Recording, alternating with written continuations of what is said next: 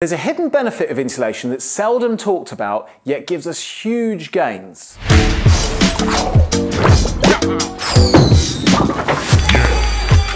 Without understanding these gains, our return on investments calculation will be totally out and may prevent homeowners from doing the upgrades we all benefit from.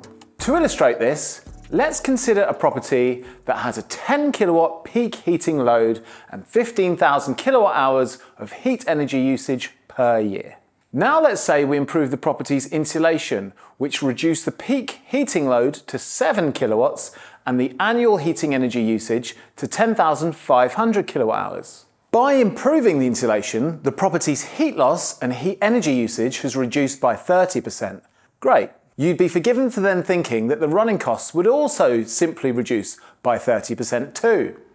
However, depending on the heat source and design of the system, the running costs will actually reduce by more than 30% and give a whole host of other benefits. And of course, also further improves the payback time for the insulation improvements. Quick note, this method is from our Heating Mastery course. To learn more about this and a load of other stuff you just simply can't find anywhere else, laid out in a methodical, step-by-step process to build your knowledge without a load of fluff to get through, go to courses.heatgeek.com. Now before I show you this, I want to point out that the single cheapest and quickest way to reduce heat loss in older buildings like ours is to draft proof. To locate the drafts in our property, we use the HikMicro or HikMicro infrared camera. Quick disclaimer, although this video isn't sponsored, HikMicro did send us a camera for us to take a look at. No money changed hands, and they did not get to see this video before it was released. This is the box. Comes with a nice little case, nice little zip, and a nice little camera. Okay, it looks like a mobile phone. I know you can get these sort of things with mobile phones as well, but this is literally just built for thermal imaging. It's definitely a different design to other ones that are out there. This is kind of a rethought thing, I suppose. Oh, baby. I mean, you can see it's quite thin. USB-C for a little stand or something. Here's your thing for your bag. Put that on so I don't drop the thing. Very nicely packaged. I have to say, like, I'm not looking at this and thinking this is cheap by any means. This does seem like a good bit of kit. It does indeed fit in no pockets. Pressing that power button, holding down. HikMicro. Oh, we're straight into it. All right, so the minimum temperature underneath that door is 3.8 degrees Celsius. Oh yeah, you can actually feel it. Okay, you can actually see daylight down the side here. So there's quite a lot there down there. I've actually got strips for this already. Because this is a metal frame, metal window frames, they just conduct heat straight through. Like, that's why you use wood or plastic now typically, because metal is crap. Where we punctured through the building, you can just see cold air streaming in everywhere. They've been around and actually put some mastic in some places and some caulking to try and tamper it. But we've got some holes there to fill basically. That area's unheated out there. We are going to heat it, but until we get the radiator installed, I've got an automatic door closer because I just got the idea that there's a load of heat pouring through. You can see there is no seal in the corner of that door, so we need to go to and seal around this door. It's absolutely pouring in cold. That's probably the main reason. At the top, middle, and the bottom left and bottom right. These doors and windows are fitted really poorly. Quite a lot of stuff pouring around here. Did you see that? Oh my God. Can you see this? Basically, these windows definitely, I mean, they've not even been screwed in. So if they've not been screwed in, they're definitely not expanding foams round the window, which is that's what you're supposed to do when you fit windows, to stop the airflow and seal up, keep the insulation. All of these windows are, well, half of them are blown, and the ones that are installed, even the doors, are just fitted terribly. I was checking around the doors. Actually, one of the main air leaks seems to be around the frame, and then down here, like if you put your finger there, don't just put this finger there as well, you can literally feel cold air blowing on my finger. More results on this after I show you the method. Essentially, when we improve insulation, we reduce heat loss, which gives less work for the radiators to do. It's effectively the same as oversizing the radiators, and as such, the radiator can run at lower flow temperatures to give the same room temperature. Condensing gas boiler and heat pump efficiencies are dependent on the flow temperature they have to create for our radiators.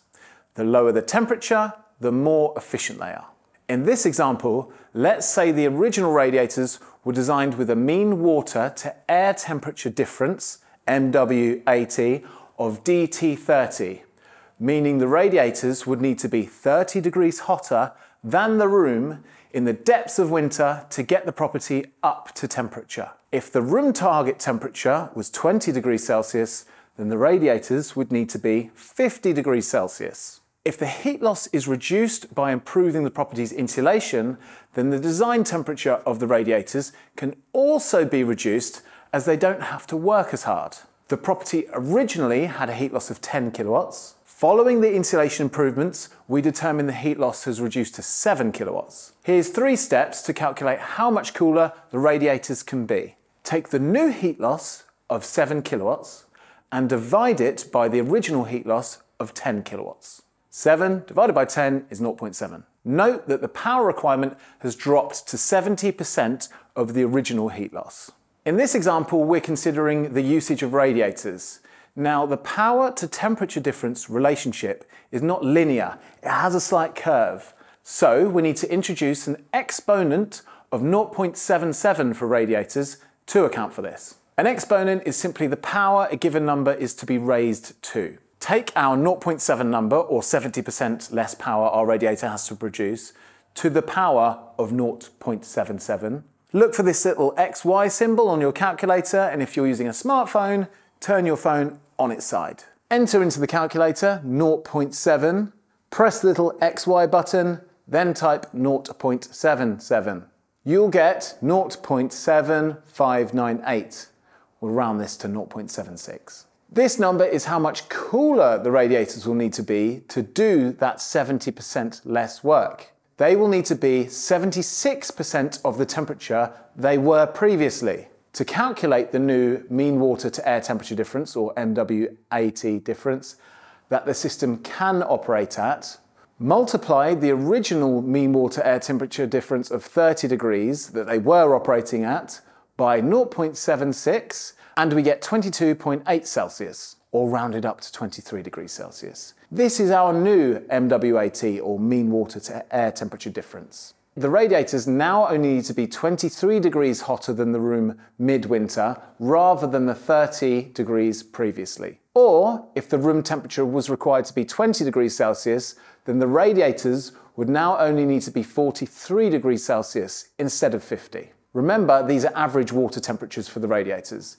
In other words, the middle water temperature between the flow and return. The flow temperature for a heat pump will be around 2.5 degrees higher than this, since heat pumps typically operate at 5 degrees temperature difference between the flow and return. So around 45.5 degrees for the flow and 40.5 degrees for the return. For a condensing gas boiler, this flow temperature will be around 10 degrees higher than this, since they operate at around 20 degrees difference between flow and return. For this example, this would be a flow temperature of 53 degrees and a return temperature of 33 degrees. Now let's see how much more efficient the heat source will be with the new reduced radiator temperatures. To do this, we can simply refer to the manufacturer's tables for heat pumps, or the stoichiometric gas efficiency table for condensing gas boilers. Remember, we'll be considering the flow temperature for heat pumps and the return temperature for condensing gas boilers. With the insulation improvements in this example, the flow temperature for a heat pump has been reduced from 52.5 degrees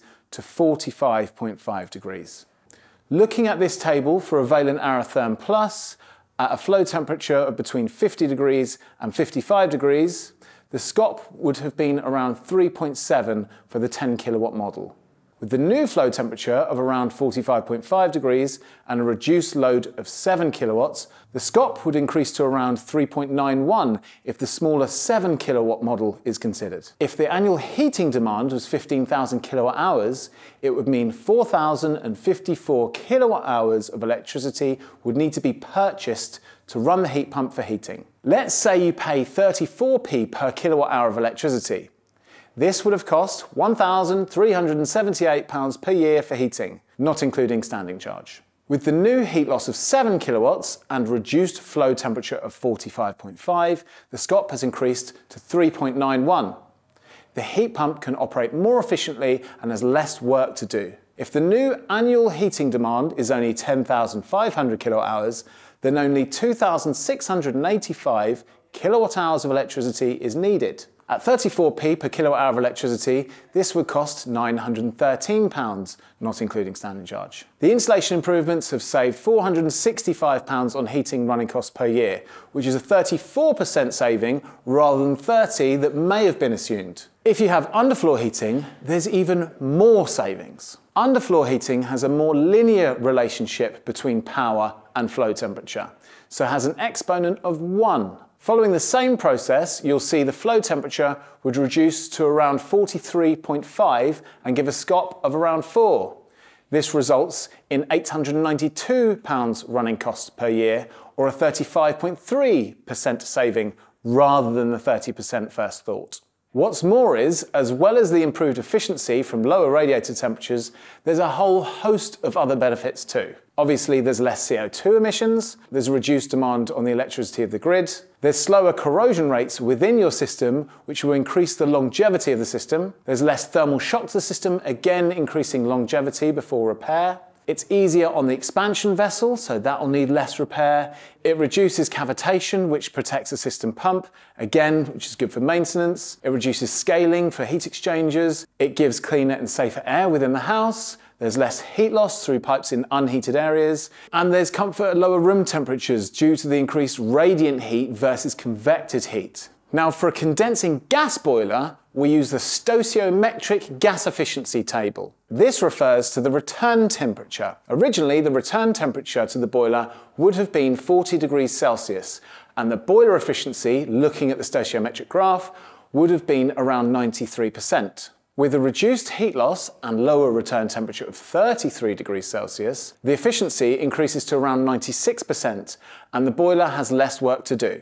Note that this graph doesn't account for the seasonal efficiency like the heat pump SCOP chart, so will be slightly less accurate, but all these figures are ballpark anyway. To understand how this lower boiler return temperature increases efficiency, take a look at our condensing boiler article over on heatgeek.com.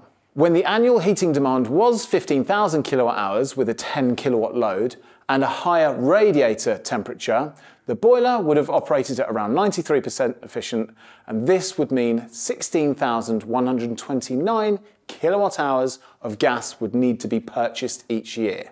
If gas costs, let's say, 11p per kilowatt hour, it would cost £1,774 annually for heating, not including standing charge. But when the heat load is reduced to 7 kilowatts and the annual heating demand is only 10,500 kilowatt hours, the boiler can operate closer to 96% efficient for radiators and 97% efficient with underfloor heating because of the lower return temperatures. This would result in 10,938 kilowatt hours of gas needed. At 11p per kilowatt hour, that would cost £1,203 per annum, not including standing charge.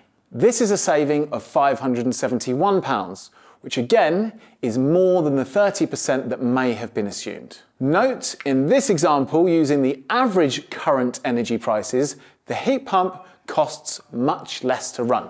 Also note, in this example, we've used an MWAT, or mean water air temperature difference, of 30 degrees Celsius, so the radiators have to be 30 degrees hotter than the room. Typically, however, or in fact always, radiators are sized at DT50. That means they have to be 50 degrees hotter than the room they're in. So a while ago, you may have seen that we were getting 600% efficiency from this heat pump, and there was no insulation here. No loft insulation and no cavity wall insulation. And as you've seen, the windows don't look that good either. This is going to be upgraded, this property, and we will be revisiting it to see how that affects the SCOP. Oh, and in addition to that, we are adding radiators to get the flow temperatures even lower. Even basic draft proofing can help. Let's give it a go.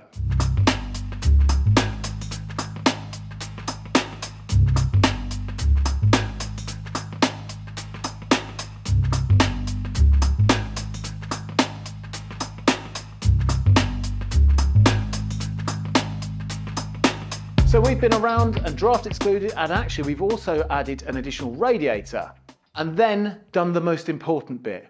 We went and adjusted our weather compensation curve on the 7th of February. If you go to the Open Energy Monitor link, which you'll see in the description, you can see where we've turned on our curve, and you'll see the SCOP, if you look very closely, has gone up very, very slightly. And we've turned down our weather compensation curve from 0.6 to 0.55.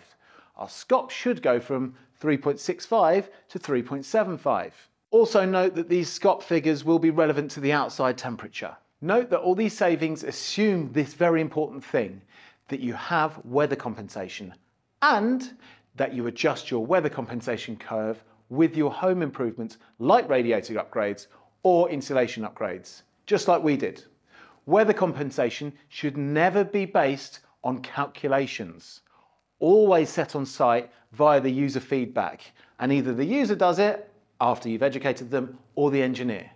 Please note the calculation that we've just explained also assumes that you don't have a minimum heat output that's so high that these temperatures will never be maintained, which is particularly prevalent for gas boilers. Ignoring the increased efficiency we're going to get from our heat sources, in addition to the decreased heat loss, spending money on increased insulation instead of bigger radiators gives us one extra huge advantage that larger radiators don't. It makes the plumbing and hydronics a piece of cake for typical older housing and new builds, and also makes microbore much more likely to be fine on heat pumps due to the lower required flow rates. More on that on another video. There's a link to the MCS guide below where you can see the measured heat pump SCOPs for different design temperatures, and the graph for gas boiler efficiency can be found on our condensing theory article over on heatgeek.com. If you found this information useful, please hit like, please comment and discuss and ask questions in the comments section. And make sure you subscribe because we got tons more planned.